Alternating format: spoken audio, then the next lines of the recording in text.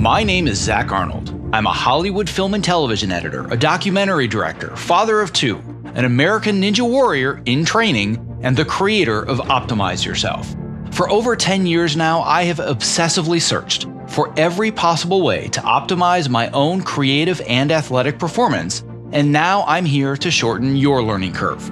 Whether you're a creative professional who edits, writes, or directs, you're an entrepreneur, or even if you're a weekend warrior, I strongly believe that you can be successful without sacrificing your health or your sanity in the process.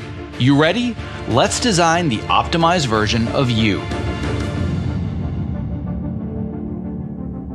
Hello and welcome to the Optimize Yourself podcast. If you're a brand new optimizer, I welcome you and I sincerely hope that you enjoy today's conversation. If you are inspired to take action after listening today, why not tell a friend about this show and help spread the love?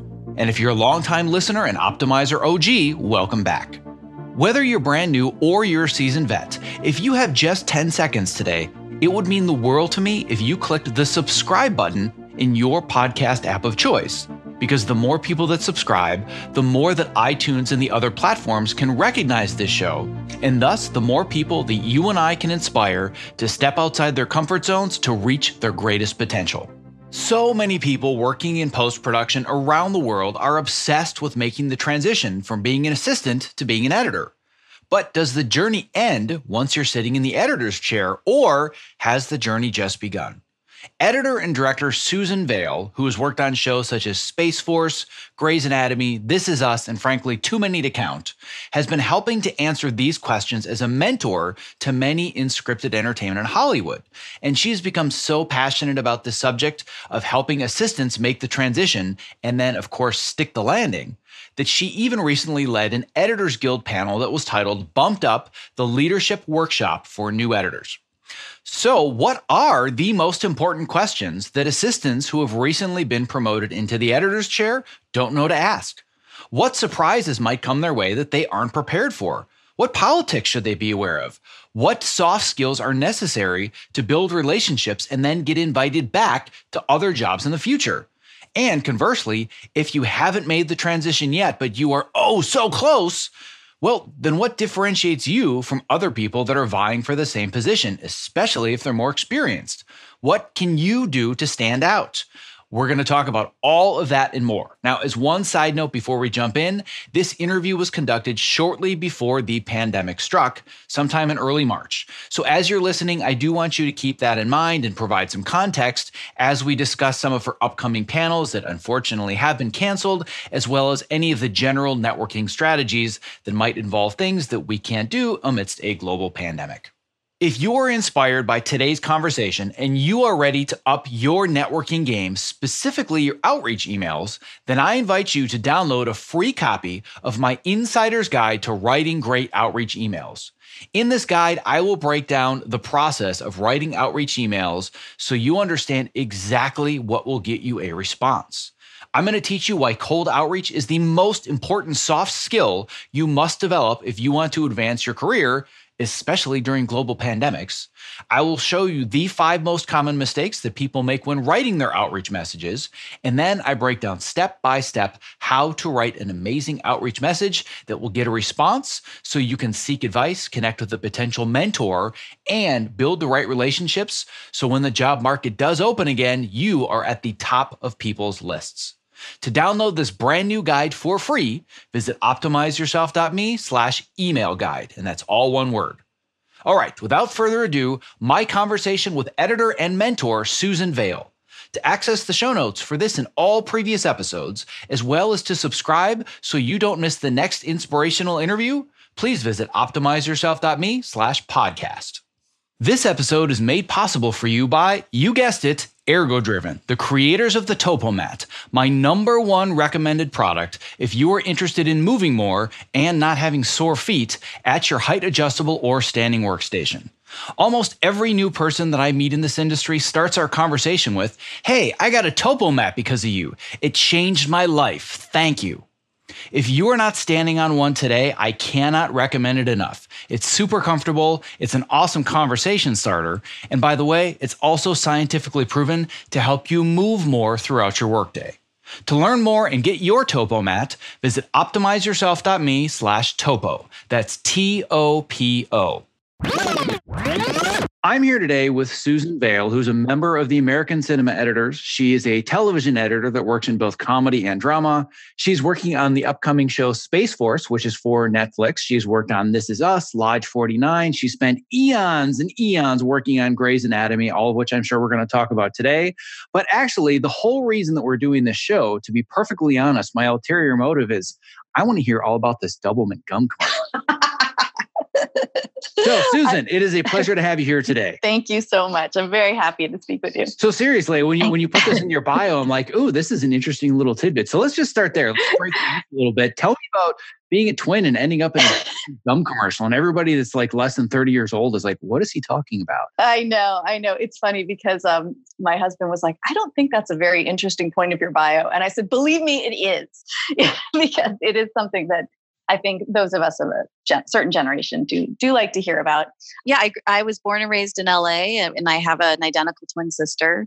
And when we were born, my parents had no idea they were having twins. It was a complete, total shock on the day we were born. They were like, "You got two coming out," and I think they were a little unprepared, both financially and whatever. And so they saw an ad in the newspaper for twins desired for TV and motion picture roles, like especially infant twins because of child labor laws.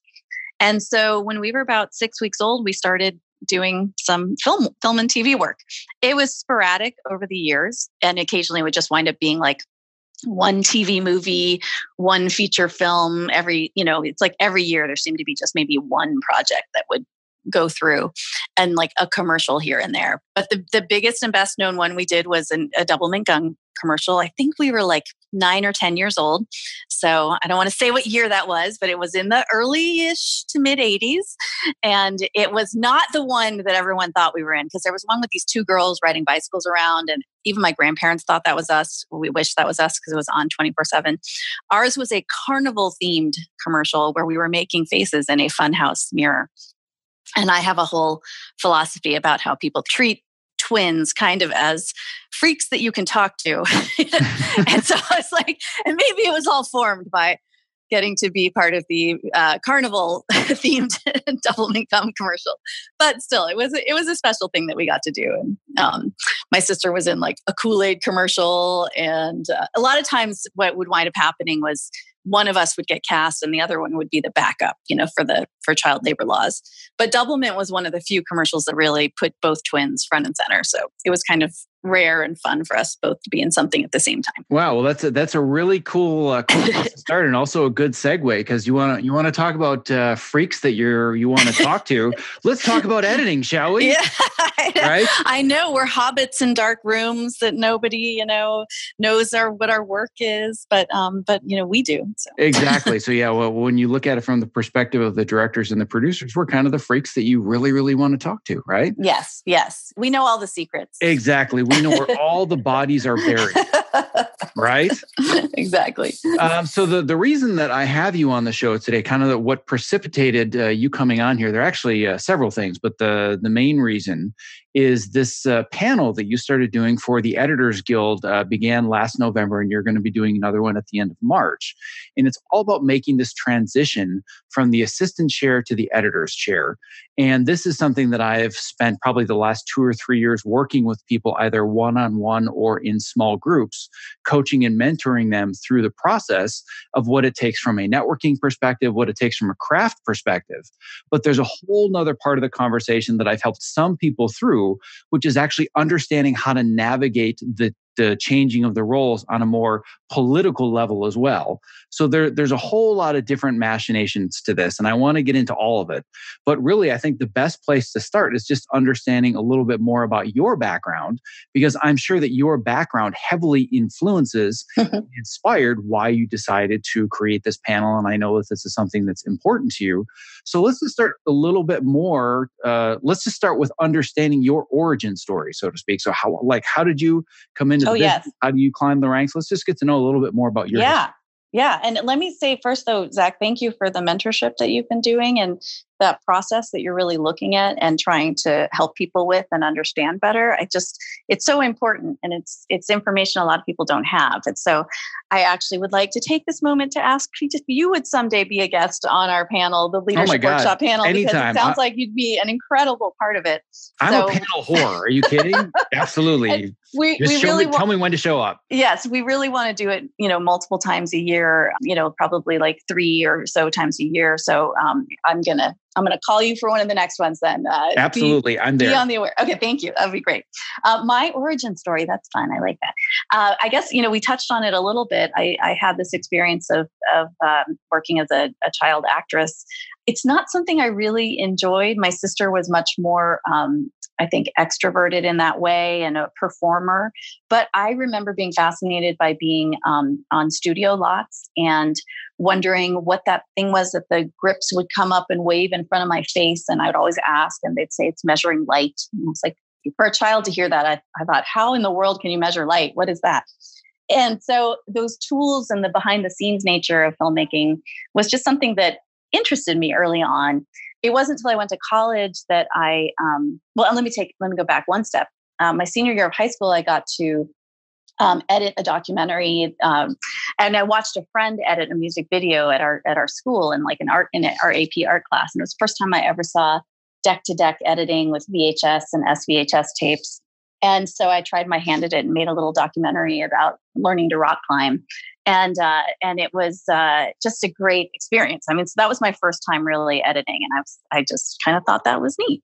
I also think around that time, I started noticing that when I would watch movies, I had this invisible instinct that would click in my head. And I felt like I could feel where scenes had been lifted, or I don't know. I started to it's something that I think I still use as an editor today. And we all do. It's like where you feel like that tug when you're watching a movie of like something happened there. And I think I know that they moved that scene. And I remember recognizing that I had that instinct going when I was in the movie theater. So you learned how to read The Matrix very early.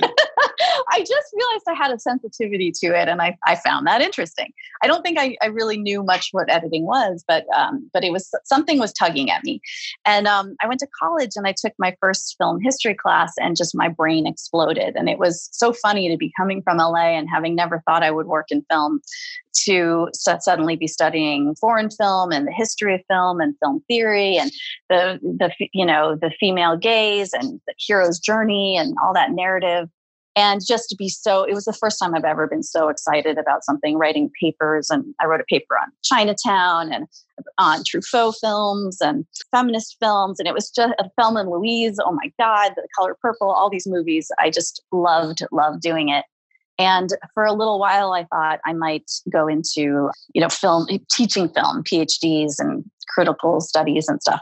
But I was lucky enough to live in Los Angeles, and I would come back to LA, and my parents were very supportive of me just looking for internships in the industry. And I think I interned for a producer and just read scripts and books, and they were terrible, just terrible. But, it was a great way to see that spectrum of all the stuff that's out there.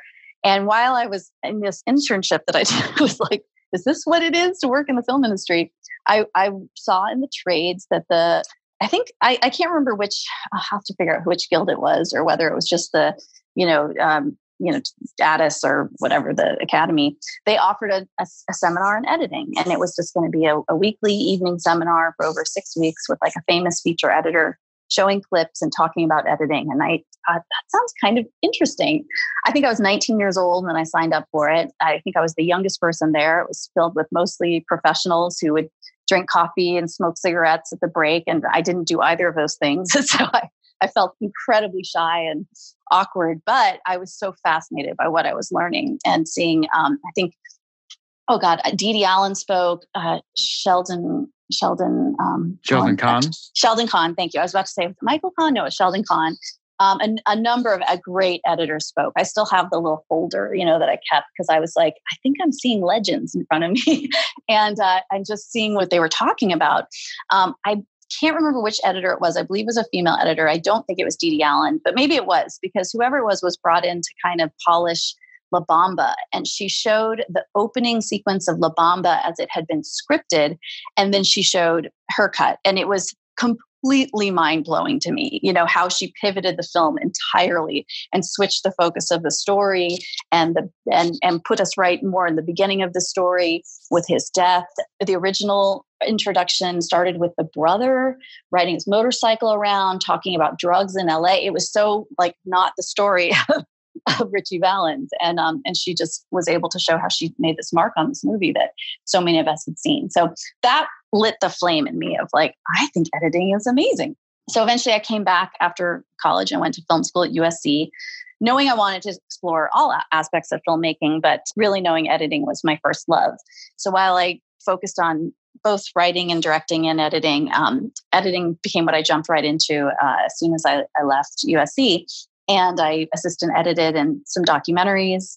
I had partly got involved in the documentary track at USC because I'd been mentored by some professors that if I really wanted to be a great editor, starting in documentary was a terrific place because you really learn how to be a storyteller and find the through line to the story really quickly. And so my documentary professors were amazing and helped me get work right away on some really great documentaries. And I'm just going to give you a little advanced preview that one of those documentaries directly led to me working on Space Force today. So that was a job I had 20 years ago, paid off in 2020. It's kind of amazing. Yes, and that's a good thing for anybody listening to keep an eye out for. That's oh God, all the stuff I'm doing is not paying off. Been reaching out to people. It's taken me a month or 2 months. Yep. Sometimes it takes decades for this stuff to pay off. Yeah. And the shortcut to that, just to synopsize that story, was that I was the assistant editor to a wonderful woman named Claire Scanlon, and we were doing an A&E documentary on circuses. And we worked on one or two other projects together and loved working together. But then we kind of fell out of touch. And then I found out she was working on The Office. So she'd moved from documentaries and reality to The Office. And we got back in touch because we had a mutual friend at The Office, Sarah Levy, who was their amazing camera operator. And it was just so great. And then around that time, we both were starting to direct a little bit. And so it was just really great to meet another woman editor who was also looking at directing on the show they'd been on for a while. Since then, Claire has taken off as a director. But it was around that time I also was leaving Grey's Anatomy and really wanted to work in comedy. And so she's, again, just continued to mentor me and help connect me to people to help me find jobs on half-hour comedies. And she's the one who recommended me for Space Force. And so there you go. The job I had in 2001 got me this job that I'm completing right now in 2020, which is pretty amazing. So so that was to back up, was working in documentaries, but found that I really wanted to get back into scripted. So I worked on one documentary that was just very, very depressing and sad. And it was about child abuse. And it was really intense. And I was kind of I just want to know that these are actors and that this isn't really happening to them. And that compelled me to go back to the Editors Guild and call them up and say, how do I get, I'd done one scripted, Showtime movie. And I was like, how do I get back onto that track? And they said, put your name on the available list. I said, okay. So I was able, at that time, you were able to kind of see the available list and see other people that were on it. And I remember seeing people who had credits on shows that I watched and I loved. And I thought, how in the world will anyone hire me based on some documentaries that haven't even aired yet and one, cable movie with Olivia Newton-John in it that I worked on? So I decided, it was a really pivotal moment for me because I decided that I had a lot more to offer than my resume and the words on the page of that resume. And I knew that I have a positive personality. I'm bright and educated. And whenever I'd been on a project, I'd always found that directors and producers really enjoyed talking with me and that I always had something to contribute. So even though I didn't have the strong credits yet, I was like, I know I have something to contribute. And that's just my perspective, my background, my personality. So let me put that into my resume somehow because the credits aren't enough. And so when I put that up on the available list, there's a special skills section where I think you're supposed to write Pro Tools and Avid Media Composer and Adobe, blah, blah, blah, blah. And instead I wrote Girl Wonder, able to solve problems in a single bound, blah, blah, blah, stuff like that. Just something that was creative that injected a little of my personality into that. And it was all true because coming from documentary, you had to be your own tech support. So I actually was savvier than I realized. I'd never had tech support on any show. I had to build the Avids myself. And so it was truthful, but it was also my personality too. that statement that I put on that special skills list is what got me the phone call from the editor, Victor Dubois, who I wound up assisting for 2 or 3 years. And he really kind of jump-started my career for me, which was amazing. And eventually we did the Grey's Anatomy pilot together. And it was on that he really just started to like create the opportunity for me and got them to give me an episode at the start of the second season. And then that's where it all began. I was going to say, and look how that worked out for you. It was pretty good. Yeah. I'm still extremely grateful. And all because you decided that you wanted to stand out and be honest, authentic, and unique in your union resume. I love it. Thank you. So to this day, that's one of my pieces of advice that I always give, which is like, please in some way inject some tiny bit of yourself and your personality into your resume.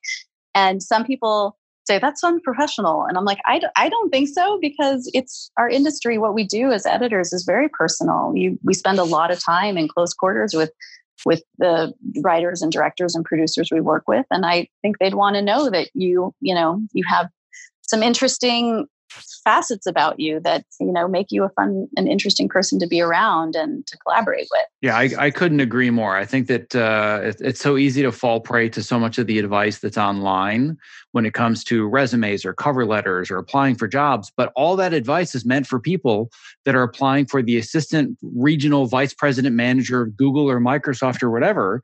And this is a very, very personal industry. We're in a service-based industry. And come on, professional, we all go to work in our pajamas and t-shirts and blue jeans. Like, we're not professional. If we wanted to be professional, we wouldn't be doing what we're doing. So yes, inject your personality. Absolutely. Yeah. Like Zach, when I remember hearing that you were on Cobra Kai, and I was like, that could not be a more perfect job. That is like the enthusiasm and the personal experience you have in training probably brought so much to that collaboration on a show that's about martial arts and, striving and competing. And it's just I was so happy when I heard you were doing that. So, well, thank you. I appreciate that. Yeah. I mean, it was a really, really good fit for me. And I have a whole podcast about how I pursued it, so I'm not going to go down that road. I know. I want to listen to that one. I saw you interviewed the showrunners, and I was like, "Oh, I bet that's going to be great." And I look forward to listening to that one. Really, it all just comes down to I'd never heard of the show, and then all of a sudden somebody had passed it along to me, and I saw the trailer on YouTube, and then I, like everybody else, binge watched the entire first season. Yeah. And I said, there is no show on TV. I don't care what it pays. There's no show on TV that's a better fit for me. Like, I am made for this show. And I made it my life's mission to convince the showrunners and creators that it was made for me, which is what the whole podcast is about. But yeah, like it's such a good fit. Yeah. And how lucky for them that you pursued that and, were able to bring your skills to their production, they are very fortunate as well. And I appreciate you saying that. It's very nice. Sure. But it goes to show that something that I've talked about for years has been this idea of so many creative professionals that are dealing with constant burnout and depression and all of these factors, like all the lifestyle factors and the stress and everything else about this industry. But what I've really come to find after boiling it all down is that it really just comes from a disconnect between what you're passionate about and what you're doing all day long with your life.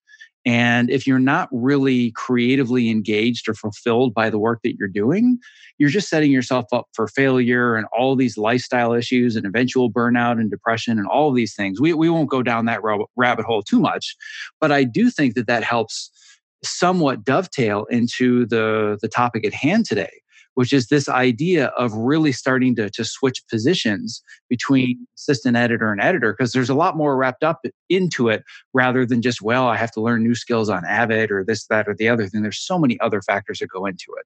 So I guess the place that I want to start, which may feel like a off the beaten trail question, but you had mentioned to me that it wasn't just a matter of you wanted to put a panel together to help share some of the ideas about making this transition. This is really a passion for you. Yeah. What I'm curious about is, what are the stories in your past that have made this so important to get this message out and start this conversation? That's a great question. Thank you for asking. I think it comes because as you mentioned, I spent a bazillion million years on Grey's Anatomy. I was there from 2004 till 2015 in one show. And during my time there, by the time I left, the the editor taking over for me as lead editor had been the post PA, our first season. And it became very quickly recognized that, especially I set an example. I moved up from being an assistant editor to an editor pretty quickly there. I think a lot of people saw that opportunity existed there if you really wanted to pursue it. And so we had, I'm trying to think, Phil Fowler, Vanessa Delgado, Kyle Bond, now Travis Weaver. Oh God. So that's at least four. That's at least four post PAs that turned into assistant editors and are, I think, all now editing. Maybe Travis is just on the verge of making that transition. And that's at least four. Well, and then Joe Matasic, of course, who was the one I first mentioned. And then a lot of our David Greenspan also, Justin Shin. So yeah, now the numbers just keep exploding. So we really did have this almost, creative factory that was happening where we were bringing people up they were coming in as a post PA. We were mentoring them about how to get into the union because they would usually have to go off and work maybe on a reality job or a non-union job to get their hours into the union. And then they'd come in and be assistant editors for us. And some of the editors were getting chances to direct. And so when the editor would get bumped up to direct, usually their assistant would get bumped up to cut the episode. And it really was this cycle that was going on. However, what I also saw was happening was that at a certain point of the entire editorial staff, I was really the only one left that had any substantial experience as a union assistant editor prior to Grey's Anatomy. Everybody else had, maybe just dabbled somewhere to get their hours to come in and come back to get into the union. But I was the only one who really I was an assistant editor for 4 or 5 years before I came to Grey's. And I worked on, an enormous Tom Cruise feature film. And I worked on, a lot of cable movies and documentaries. And I'd had some experience with different editors. And I guess I saw that what they were really missing was the diversity of experience, number one. Every project is very different. Every editor is very different. And every workplace is very different.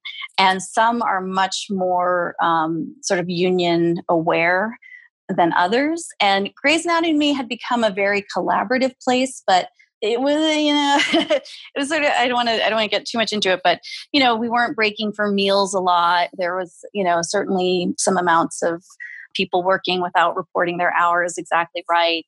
And I wound up being kind of almost deemed the union expert. Like everyone would come to me if they had a question about their time card, about what was, the way to put down if you worked on a holiday. And I just really felt like all these kids here are going to go out in the world and they're talented editors with an incredible work ethic, which you just learned on any Shondaland show. But I was like, there are some bad habits that I see being formed as well in terms of self-care and in terms of knowing what your rights are. And I think just, you work in one place for so long, we just become used to doing it a certain way without realizing that may not be exactly proper here and there.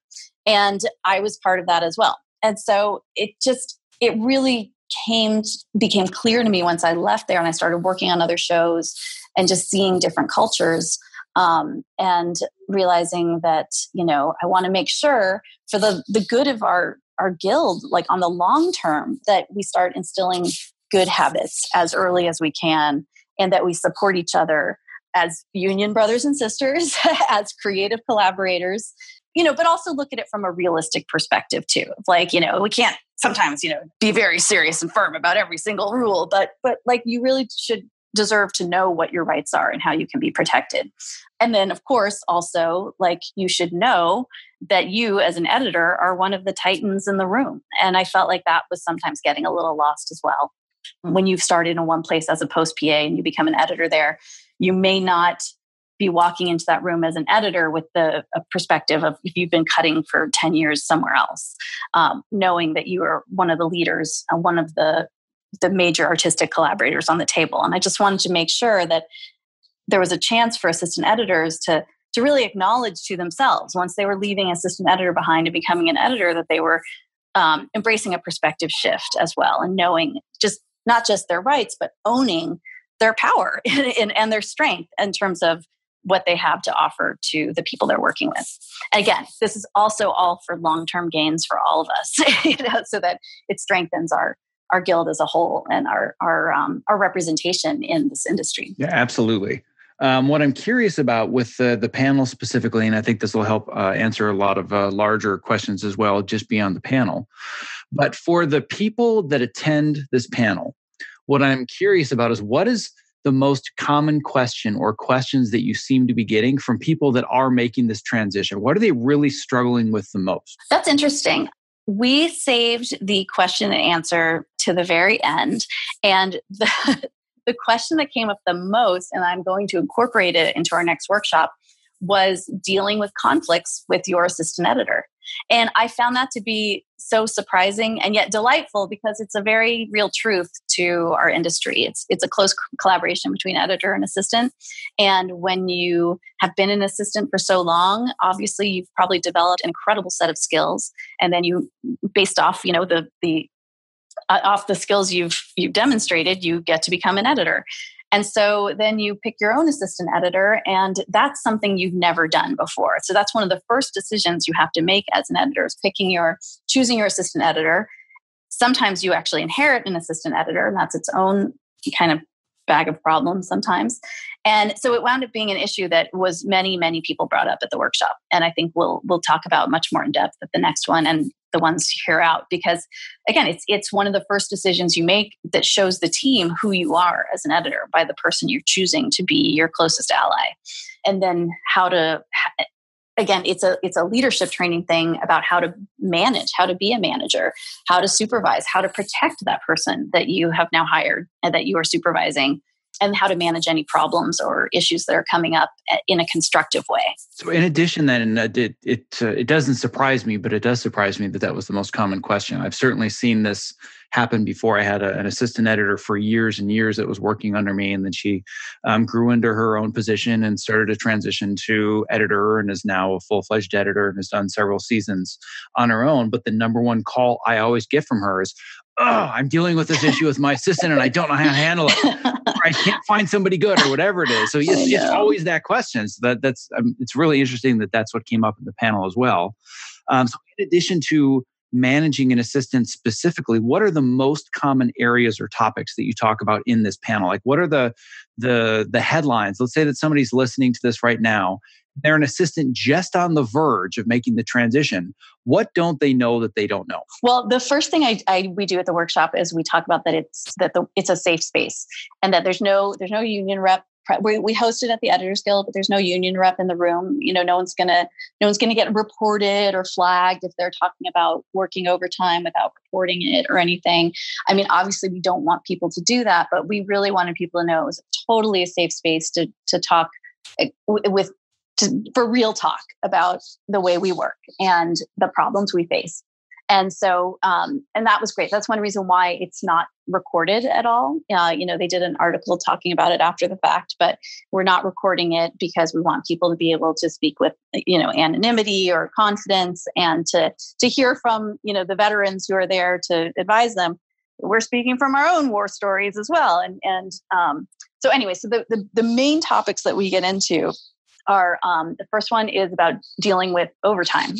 And it's just something that assistant editors often are asked to do. Very often they're put in the position where they have to do overtime that they're not really able to get approval for or not allowed to report. And so then sometimes that carries over when they're editors, that they either are doing a lot of unpaid overtime, partly because at the beginning of your career, you feel like maybe I'm slow and I shouldn't be billing for this time. It takes me longer to do this than it takes a seasoned editor, so I shouldn't put in for all my hours. So we talk about those issues and how to manage that, what's appropriate to do, what feels right for you, and then also how you can protect your own assistant editor and not perpetuate that problem that maybe you had as an assistant. And then you feel like, do you have the right then to ask your own assistant to do unpaid overtime because you did tons of unpaid overtime? So we talk very realistically about that issue. And I think it's an important one. And again, just protecting our rights, but also getting the job done and getting it done, when you're at that early stage in your career and you feel like, maybe you do need to do a few more passes than you might need to do later down the road. The next thing we talk about is time management. Sounds a lot like overtime, but it kind of dovetails nicely because time management, and this is an area I think you're going to agree with, Zach, is that it also involves self-care. Oh, yes. I have 4 soapboxes that are just getting warmed up right now. Right. Talking about time management and self-care. Yeah. It's Christmas. Exactly. And that was a really creative part of our first workshop. One of our panelists was Lizzie Calhoun, and she talked about organizing and procrastinizing, which is basically a little bit of a reward system where you get to procrastinize a little bit, but she also keeps meticulous logs of when she would write down the time she would start a scene and the time she would finish it.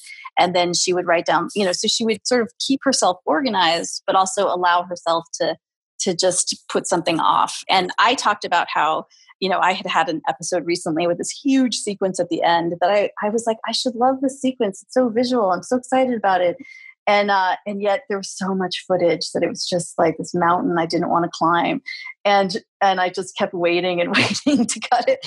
And I finally, and another editor friend of mine says the same thing, that sometimes that hardest scene, if you just wait and wait and wait and wait, but then you cut it, you have to cut it with such speed and precision that actually it winds up coming out great. The thing you've been dreading. So we just talked about how sometimes that can be the thing that happens. Just talking about social media and dealing with that at work and how to manage that. And then also ways to take breaks and make sure that you get to take those breaks. Wait, what are breaks? Maybe I need to put a link in Wikipedia to what that means. A break is when you stop working for a But wait, you can't stop working because then the show will never air. So how is that possible? I don't get it.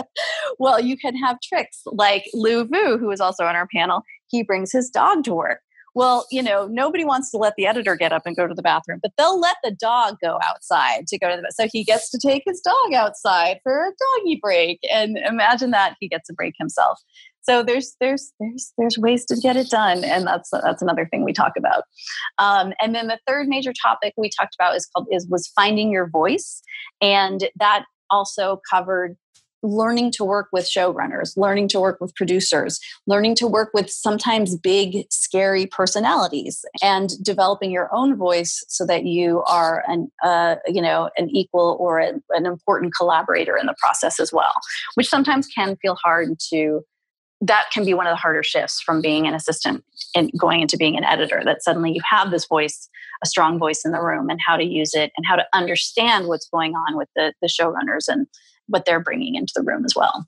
We had our other panelist was Monty DeGraff, and he's a veteran who's been around for a little while longer than the rest of us on that panel. And he's on the original Star Trek Next Generation. And he was amazing talking about this and just telling us about just different tough situations he'd been in and really understanding where the showrunner was coming from when he was screaming and yelling, and realizing that this was a person that actually needed his compassion and not his fear. And that once he was able to look the guy in the eye, and I'm paraphrasing his story imperfectly, but that basically it moved their relationship forward. Once he was able to get this person to realize that they were on the same team, and that he, on his point of view, could realize how much external pressure this showrunner was under, that he needed an ally, and he just needed to make the showrunner see that he was that ally.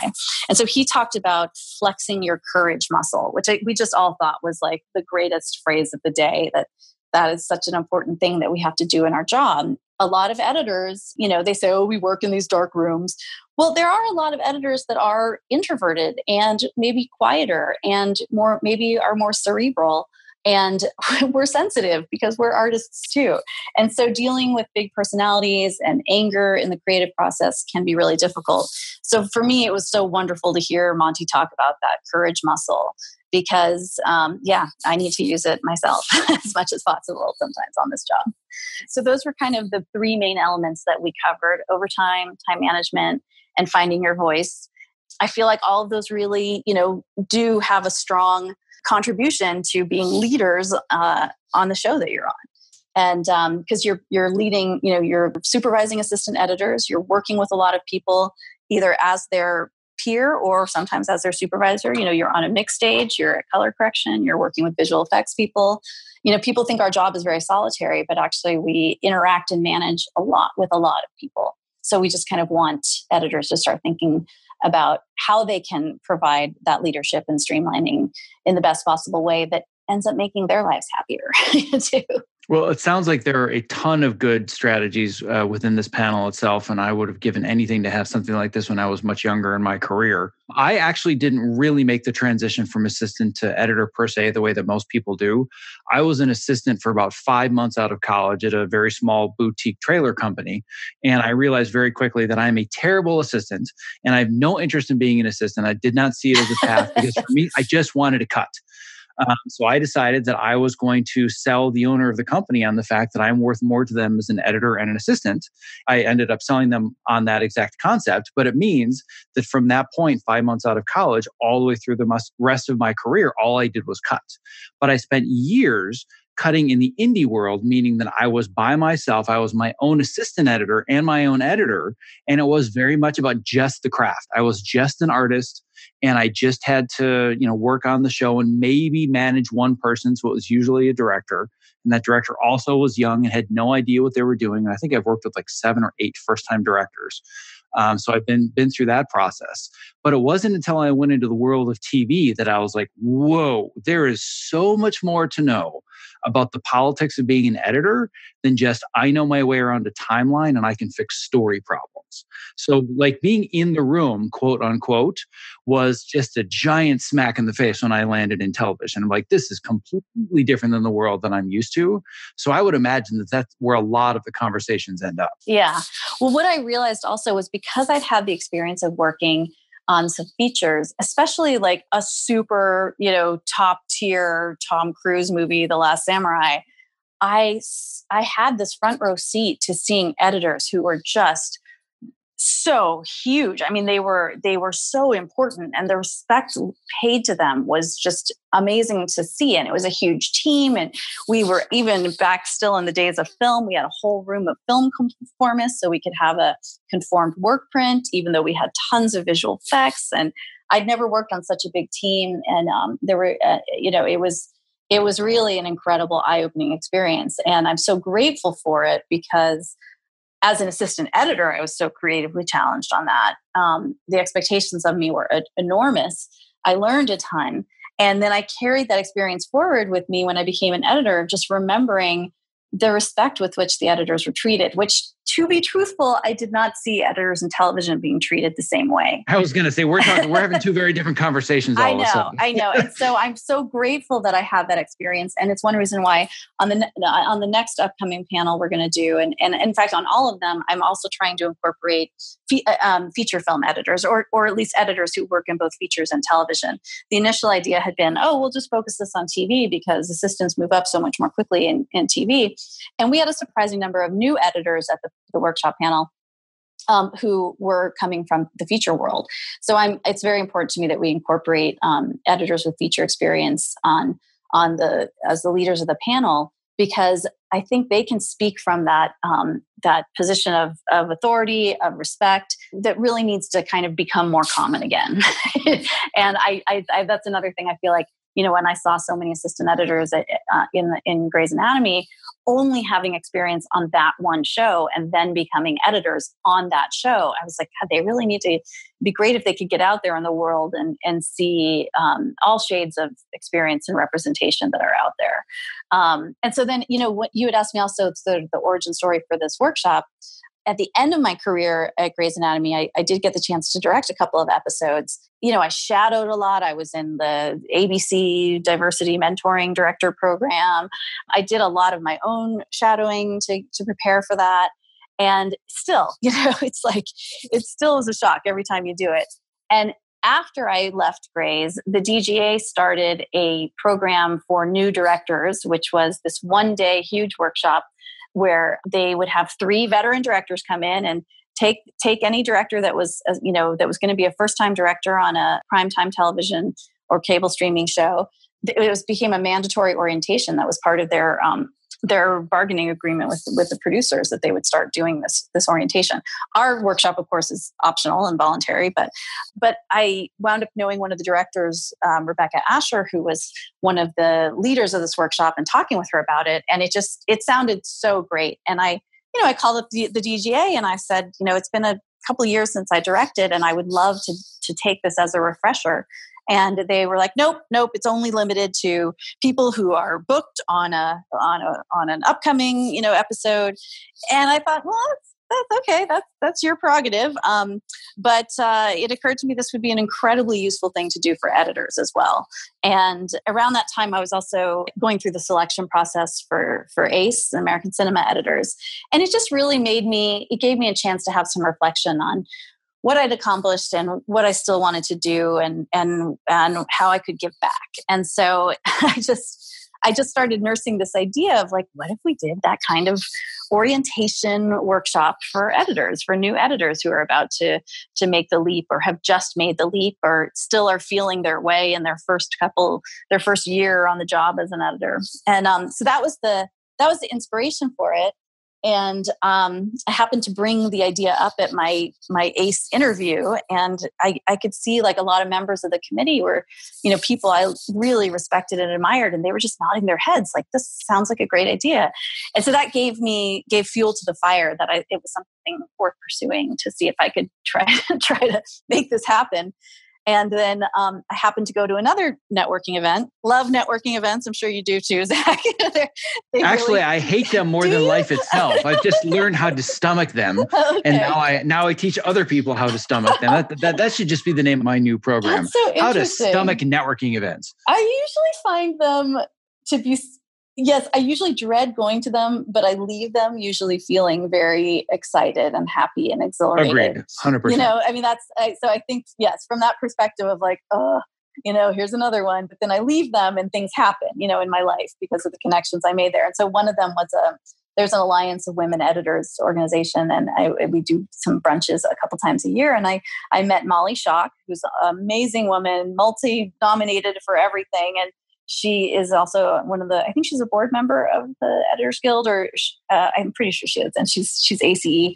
Happened to meet her at this brunch, and we both live in the Valley, and I gave her a ride home. And she was mentioning she was on like the membership committee. And I just brought up the idea. I said, I have this idea and I don't even know what to do with it. I don't know what the next steps would be. I just think, I don't know if this is too huge of a project to try to take on as an editor. And I'm also a parent, and, I'm a wife. I got 2 jobs, already. And so I just said, I'm afraid to do this all by myself, but I just think it's an idea that would be really great and could be really helpful. And she thought it was fantastic. I mean, I just sort of pitched the idea in general, and she thought it was great.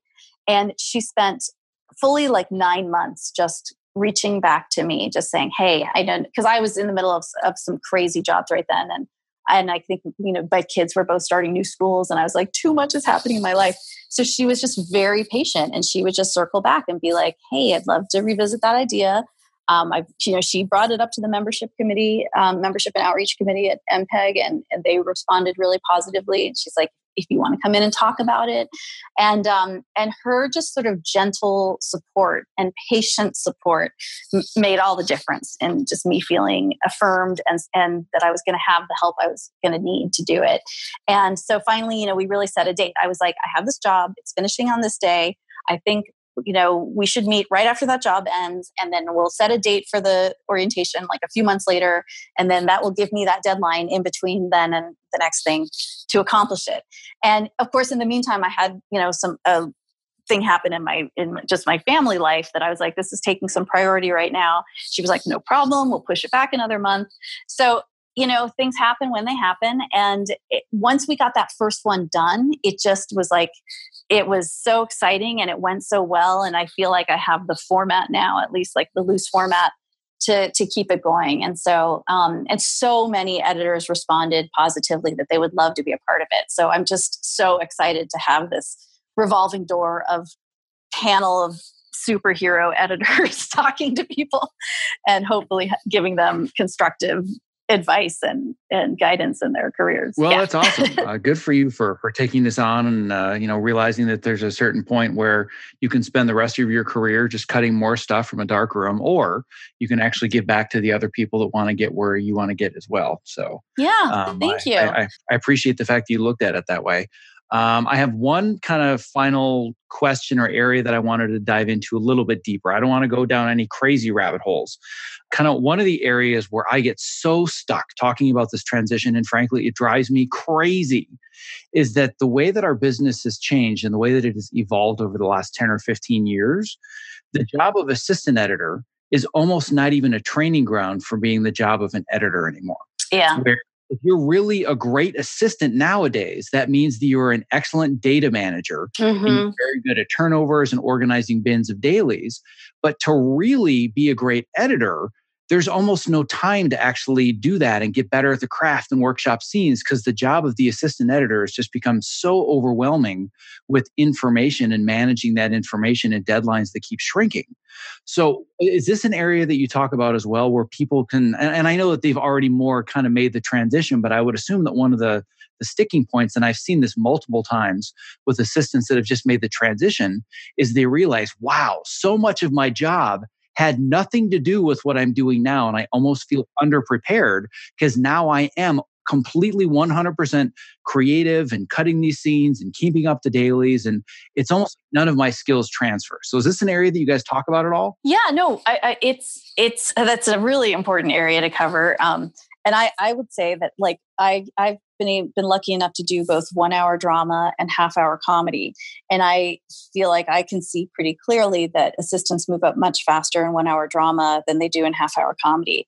And the largest reason for that is that half-hour comedy is a very important part of the creative process is scripting dailies, where the assistant editor has to literally take the text of the script and stick all these dots all over it that tie to the line in the dailies.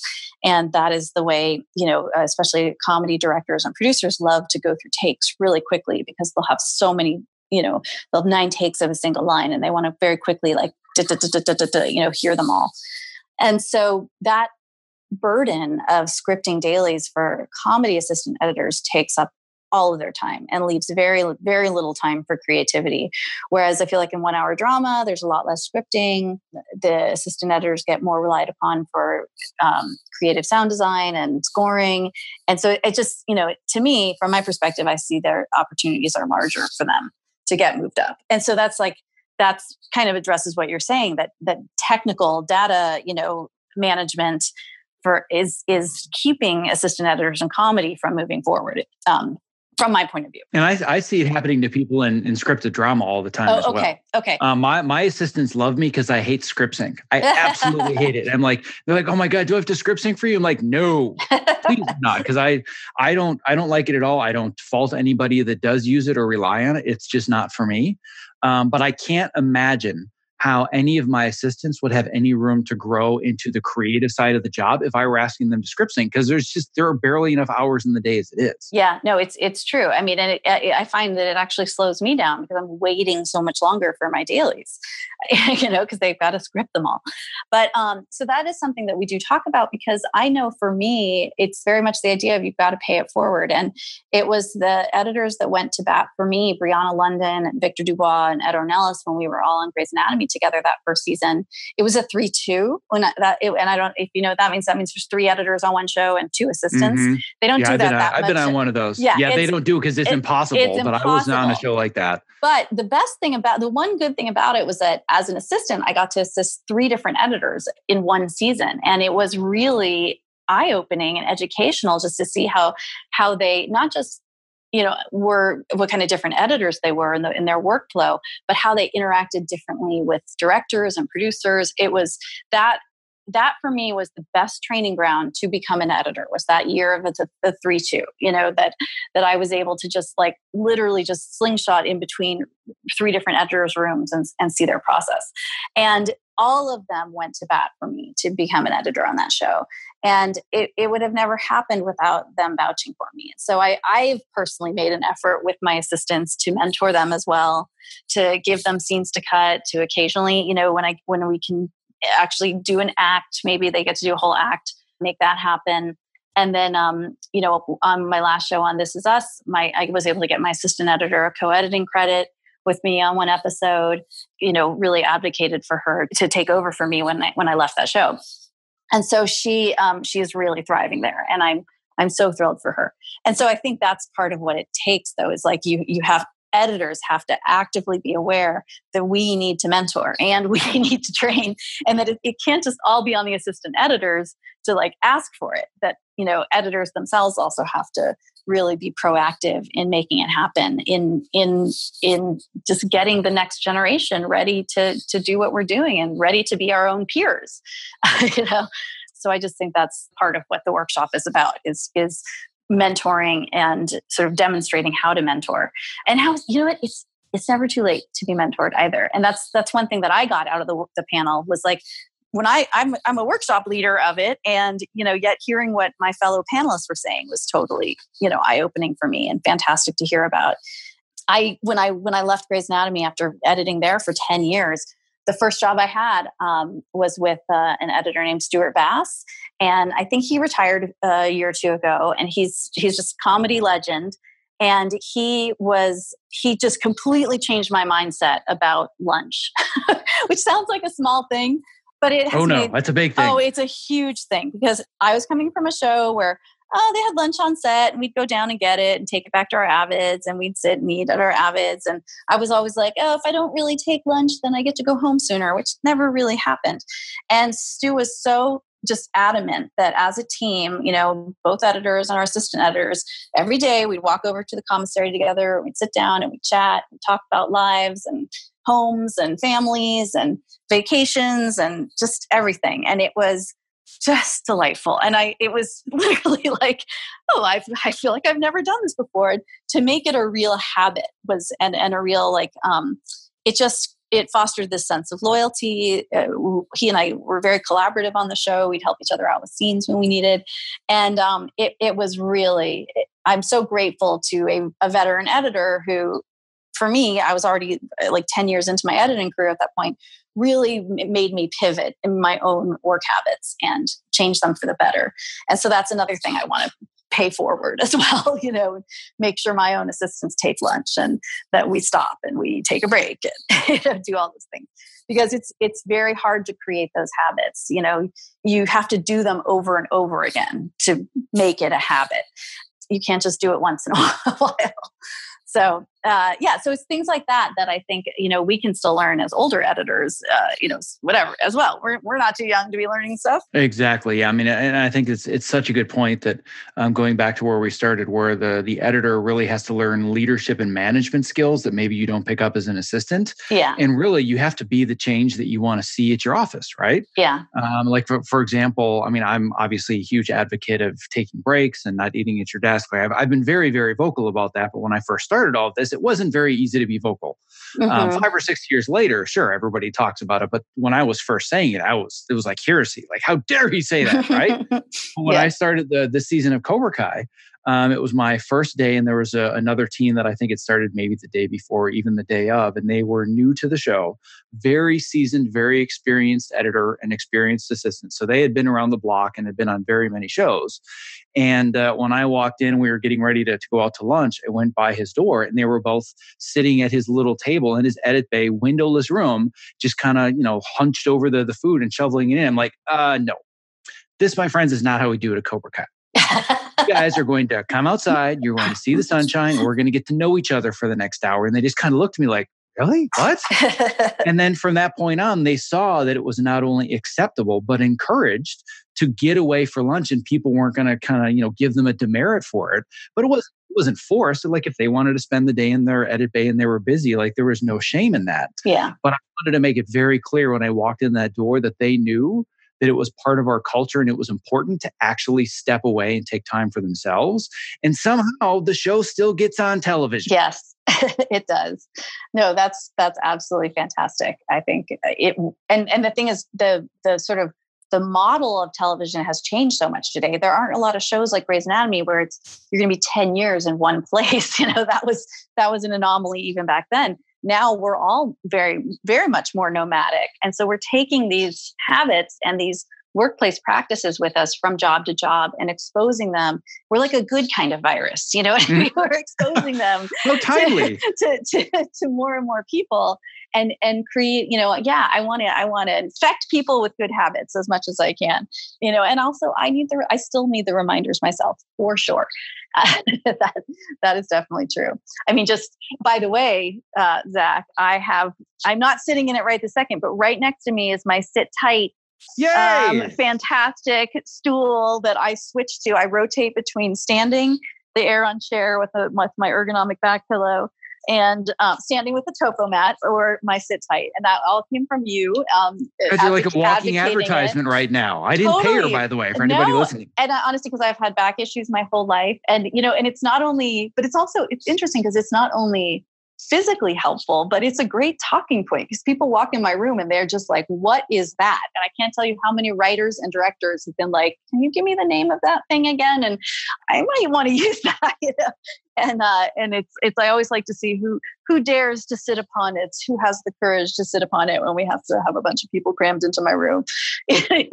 Yes, it is an awesome conversation starter. Yeah. Ooh, what's that? Can I try it? It is. And actually that's something that I even talk about at the workshop, that it's great to have like conversation starters because a lot of writers are very introverted too. And small talk is tough for them also. And so I sort of fill up my room with little things that make it easy to just have something innocuous to talk about. And I think that's also, it makes everybody's lives easier. So yes, and that's something we could certainly go a lot deeper into that and people can learn about it on the panel. But I'll just close that thought very quickly by saying that one of the most important things that you want to focus on, and this is for all editors, not just people that are transitioning, but you may not be as aware of how important it is if you're just transitioning, you have to create a really comfortable, safe working space. Yes. There are so many directors and producers that will just hide in my edit bay and say, this is the one place. Well, don't bother me. And I just feel calm. This is my Zen space. Don't tell anybody I'm in here. If you can do that, you're going to be hired until the end of time. Yes. I learned that on the pilot of Grey's Anatomy, actually, because my editor threw the Shonda Rhimes and her producing partner in my Avid bay with me to work on the music because they were at odds with the director and another showrunner who just didn't love the idea of songs being in the show.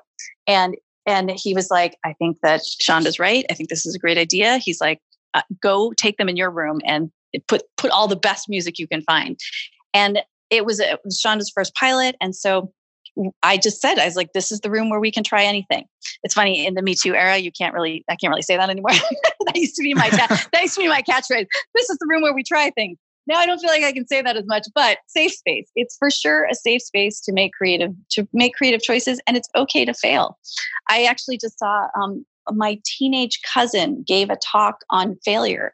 And he made FAIL into an acronym, which was first attempt in learning. And I just thought that was so great because, an editing bay is the room of second chances. You can, something might have failed, but we can fix it here. And to be honest with you, that's one reason why I found directing to be not very satisfying, because as a director, I felt like I would walk in with a vision and it would get chipped away and compromised and told no and not turn out. And just, I felt so diminished by the end of directing, to be honest.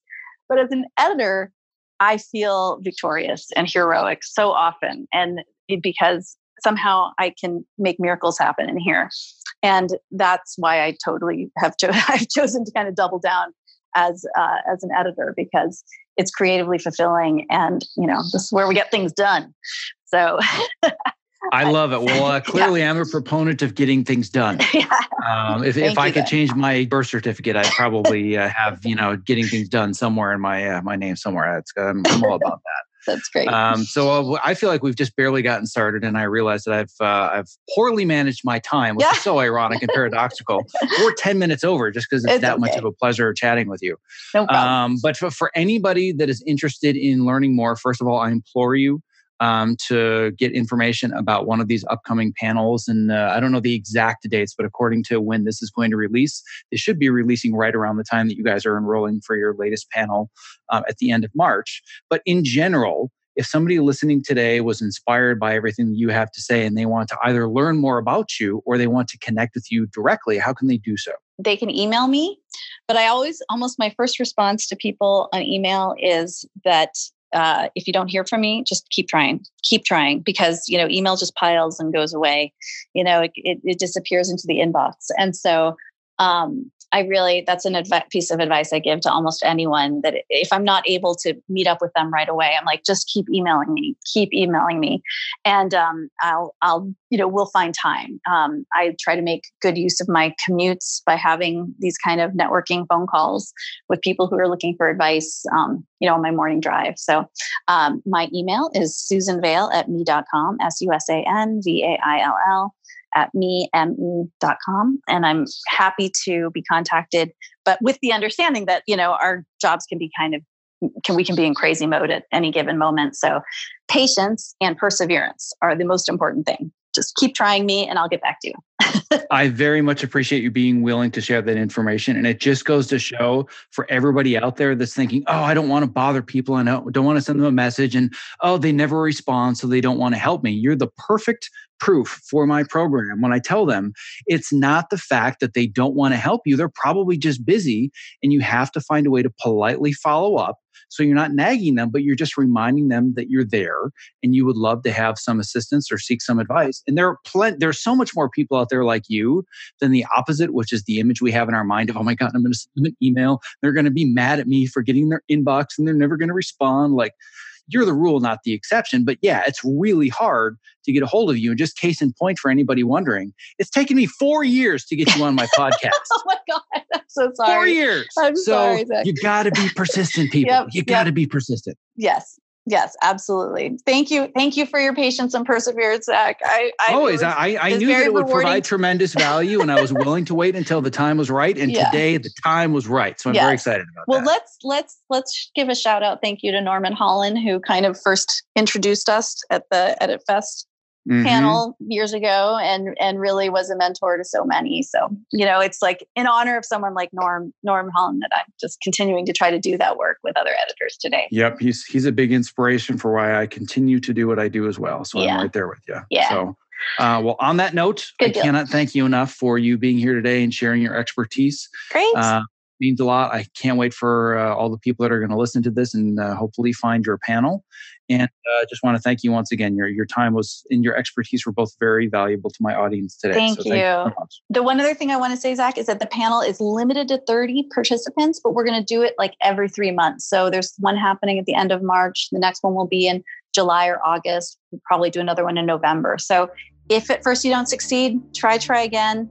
Patience and perseverance, and you'll get to be a part of it. Love it. All right. Thank you so much Thanks, for Zach. being here today. Okay. Bye.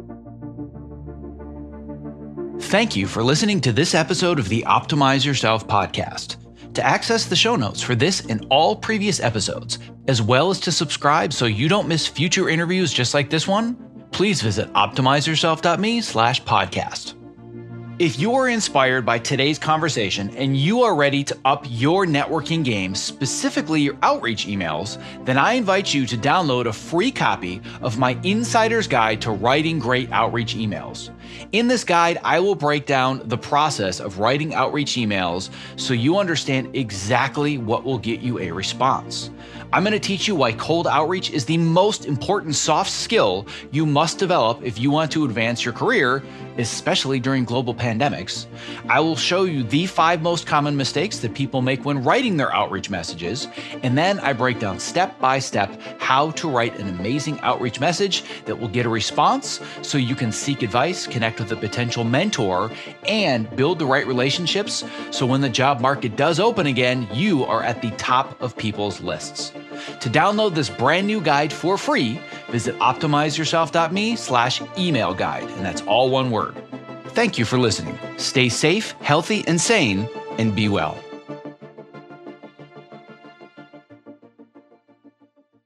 This episode was made possible for you by, you guessed it, ErgoDriven, the creators of the TopoMat, my #1 recommended product if you are interested in moving more and not having sore feet at your height adjustable or standing workstation. Almost every new person that I meet in this industry starts our conversation with, "Hey, I got a TopoMat because of you. It's changed my life. Thank you." Listen, standing desks are only great if you're actually standing well. Otherwise, you are just fighting fatigue and chronic pain. Not like any other anti-fatigue mat, the Topo is scientifically proven to help you move more throughout your day, which helps reduce discomfort and also increases your focus and your productivity. I'm literally standing on one as I read this, and I don't go to a single job without it. And if you're smaller and concerned the Topo mat might be too big, or you simply don't have the floor space, well, there's a Topo Mini for that. To learn more, visit optimizeyourself.me/topo. That's TOPO.